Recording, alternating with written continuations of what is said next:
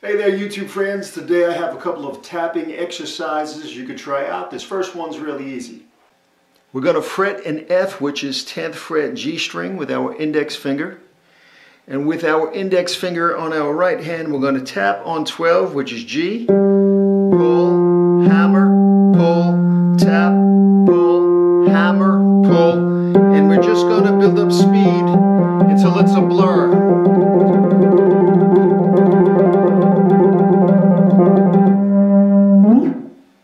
For this next one, we're going to be using the G and the D string, and we're going to use the 7th, 9th, and 12th frets.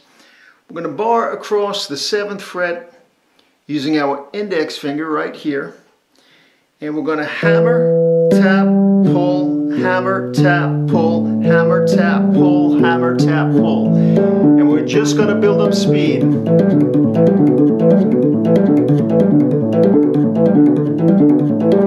And then we could drop down a whole step on our left hand, use the same movement, and go back up a whole step.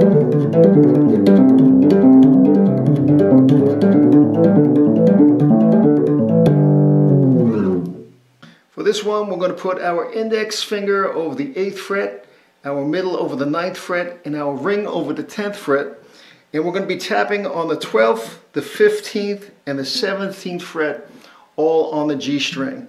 And while the fingers on our left hand descend like that, our tapping finger is going to go up.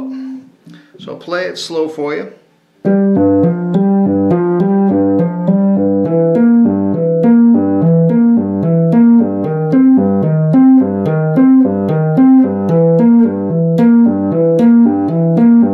And then we're going to build up speed.